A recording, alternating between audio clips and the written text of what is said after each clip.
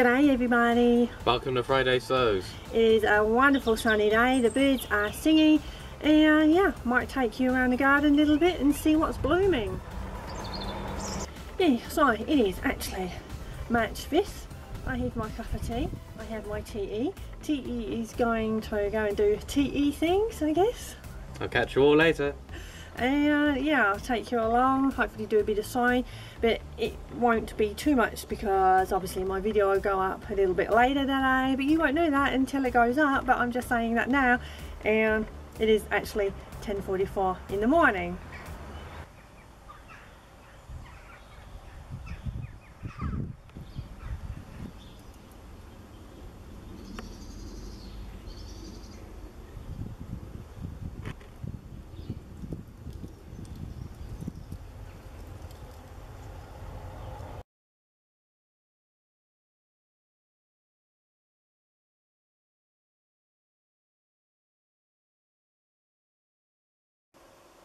Hey guys, it is currently Thursday, and last night I joined in the social meetup via Zoom, which is arranged by Andrea from Beyond the Pink Door again.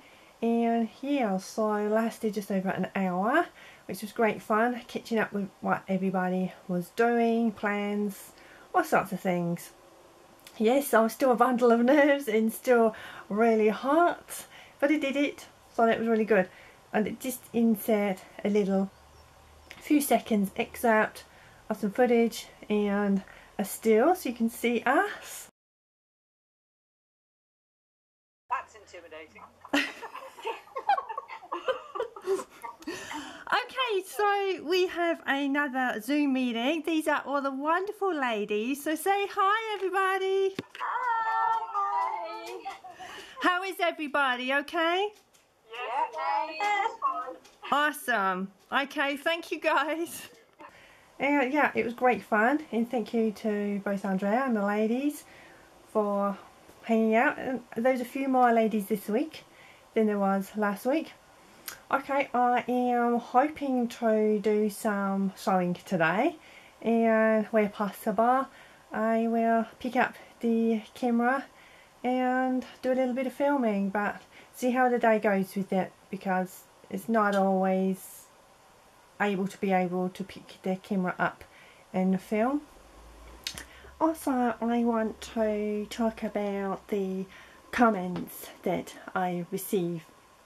Now, I know I made a specific video about this, and it's about commenting and replying back to comments that you guys are very kind in doing and leaving them, and always like receiving comments. It's wonderful, thank you. Yeah, so it is the same issue again, and so you click on the notifications and the box comes up with the comments, and or you can actually go directly to your video and then scroll down and see the comments that way. But the issue is more of when I look at the comments in the notification box, and you can see them, but the moment you click on them they completely disappear, and then you go check your video and they're not on there, and then you go to the YouTube studio and go through everything, spam, and yeah, they are not there. I don't know if it's a ticky issue. I don't know if you guys know of what or why the comments sometimes just completely disappear and or not appear for whatever way. Are they there, but somewhere they're just hidden because somebody, you know, takes their time to watch my video, they comment, and then I cannot reply because they're just not there. I have managed to PM a couple of the people, I say people because I'm not going to say if it's man or lady, and just to let them know with a video and just a still, so it's more of a visual way of seeing what I'm also trying to convey. It keeps happening. So if you guys have any insight as to why you can see comments in the box when you click on the notifications, but the moment you click on that actual message it's vanished, it's just not there. I don't know if it, like I said, if it's a YouTube issue or just a general techie issue, but yeah, it's happening again.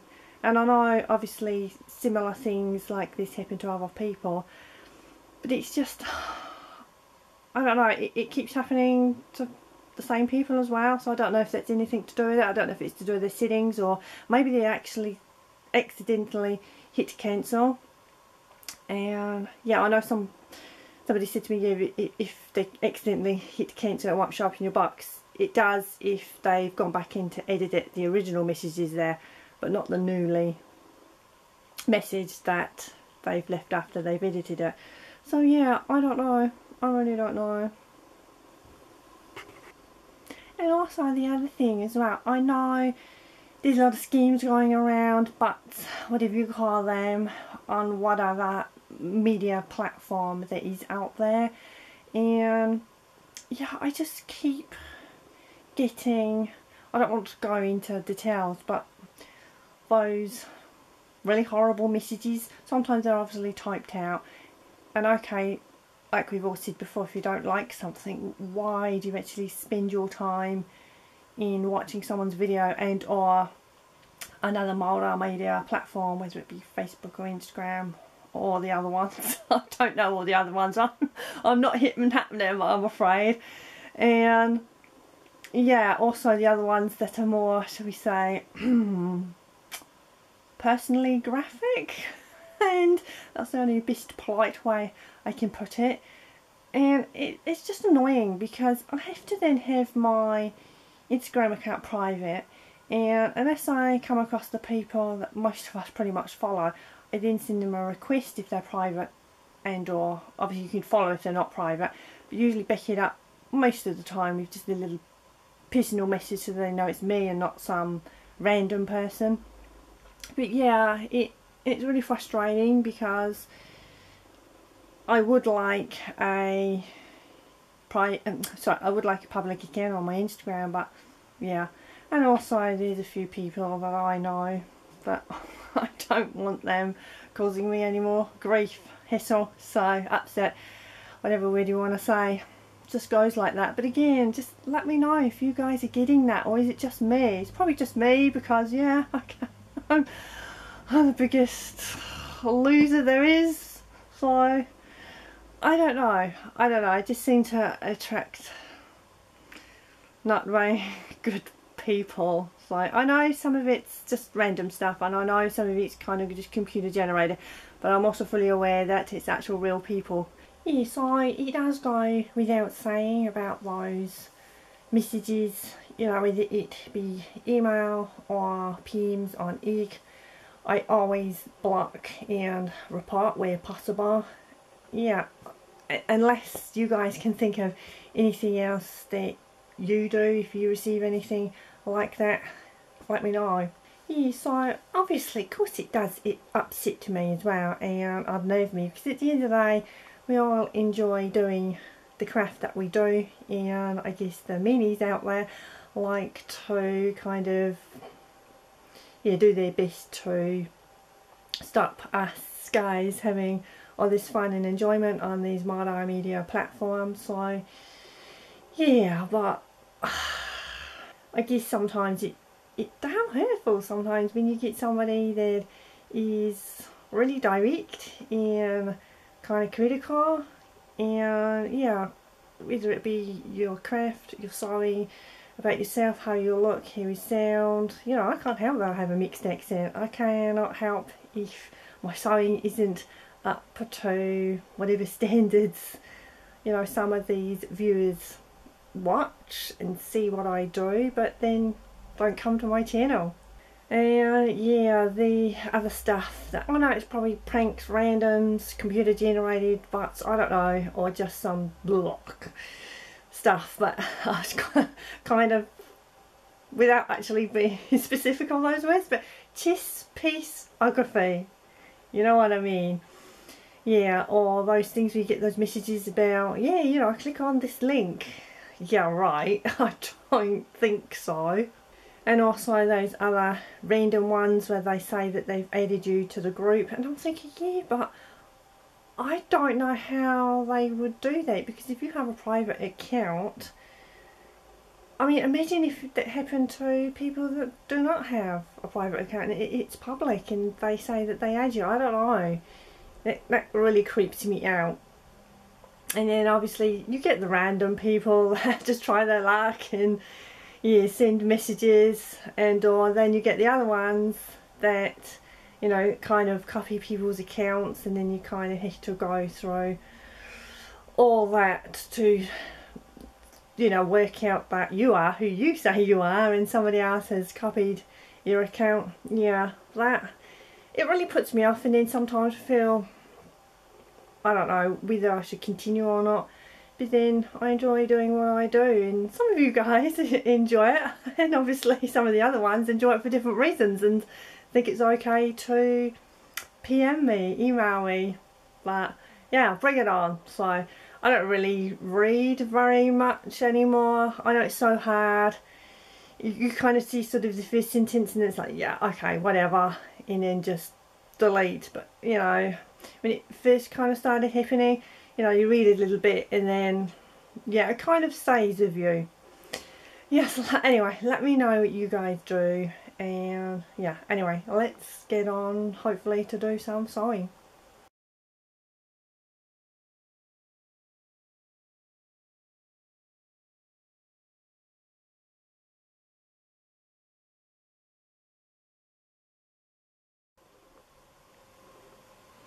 Righto, so I am going to do a little bit of sewing. I'm going to start off with some shirring, yeah, correct me if I'm wrong, of course. And yeah, so last night, which was Thursday night, I usually do every Wednesday for the social Zoom with Andrea and the lovely ladies, but yeah, last night it was a Thursday. Okay, so I am on another Zoom, which was arranged by Andrea, and these are the lovely ladies, and they're all going to say hello. Hi. And is everybody okay? Yeah. Lots of enabling going on here as well with fabric. It wasn't planned. Yes, it was.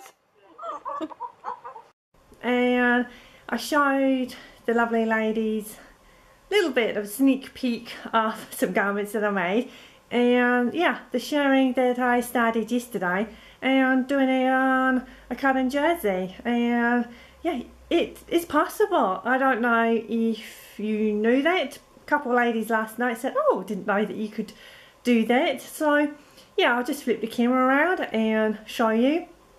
Yeah, I kind of always break the rules with sewing. I think, yeah, let's give something a go and see if it works out. And yeah, 9 times out of 10 it does, which is great fun. Yeah, so I am going to hopefully carry on serging a top, but kind of change it up a little bit and put a little bit of shirring in. Yep, so this is the fabric that I used, and as you can see, it seems to work really well, and it's gathered up really good, and yeah, really pleased with that. So hopefully it will behave itself and do as good a job as it has here on the main top that I want to do it on.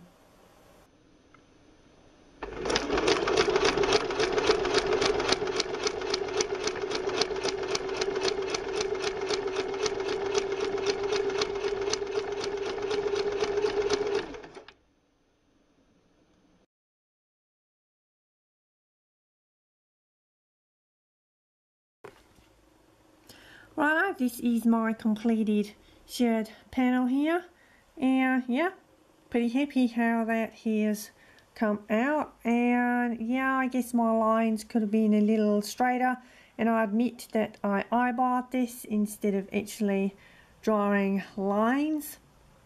And when you share, you do it so the fabric is facing right sides up. Yeah, so pretty pleased with that. Also, to remember to use a regular needle, and also I used length of stitch was about 3.5 there, and yeah, so I just flip it over. It'll be a little bit curly until it's then attached to the main garment. So yeah, closer look for my lines there. My sew magazine has not long since been delivered, and looking at this garment here, and yeah, kind of looks cute. It says it is a free PDF pattern, and yeah, I have to ask somebody to print it out if I decide to go and get that. But yeah, looks kind of cute. Also comes with 2 patterns. First up, Simplicity K8849, skirt, dress and top. Kind of like the look of the little summery dress there. Not sure if those buttons are functionable. And yeah, the fabric, I don't really like that fabric, but that doesn't matter. It's not about that, it's about the pattern. Yeah, I'll just show you the line art there. And yeah, looks relatively easy, straightforward. The other pattern is New Look K6546, and kind of looks like basics. The pants, I think, might have an elastic waist, just a very basic top there, and just something light to kind of just throw on over, so no fastenings there. Yeah, this is not my style at all. Yeah, I think looking at the line out there, they are elastic pants, or elastic waist pants rather. Yeah, so it's good for comfort wear, something casual if you'd like to wear it around the home. But yeah, that one's not for me. And this basket here are my patterns and fabrics for Frugal Frocks. So I am hoping that I will start on preparing one of these patterns, and no, I'm not going to tell you which one I have decided. You will see March 31st, that will be the reveal on Instagram. And also, like I said in the Frugal Frocks video, some of us vloggers are going to do a video of our reveal. Yeah, so that might take up my arvo.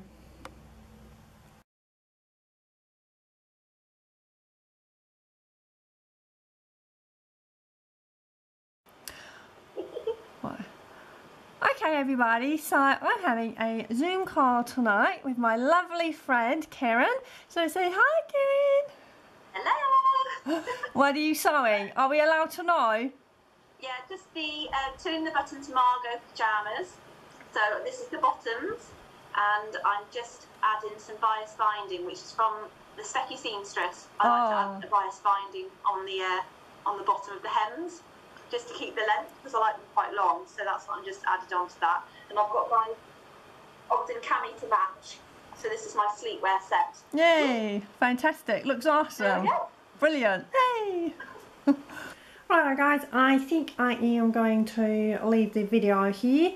And yeah, so it's kind of a bit of a double Friday sews today, because last week's was not able to go up, and sometimes when the person that sees the house is kind of around, I stay out the way, and therefore sometimes cannot make videos. Yeah, so hopefully going to start on my Frugal Frocks dress, and maybe carry on also with the top that I just showed you a little sneak peek of the shirring.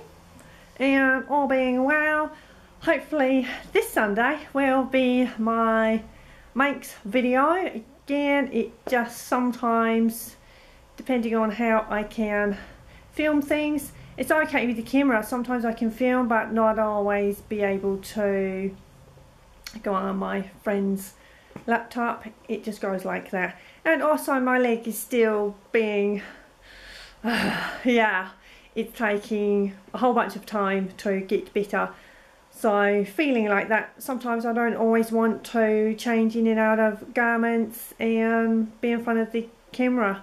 So this is me filming, but yeah, it goes like that sometimes. And yeah, so all being well, there should be a makes video on Sunday. Also, I had started to prep and pre-film a couple other videos, so they're waiting in line as well.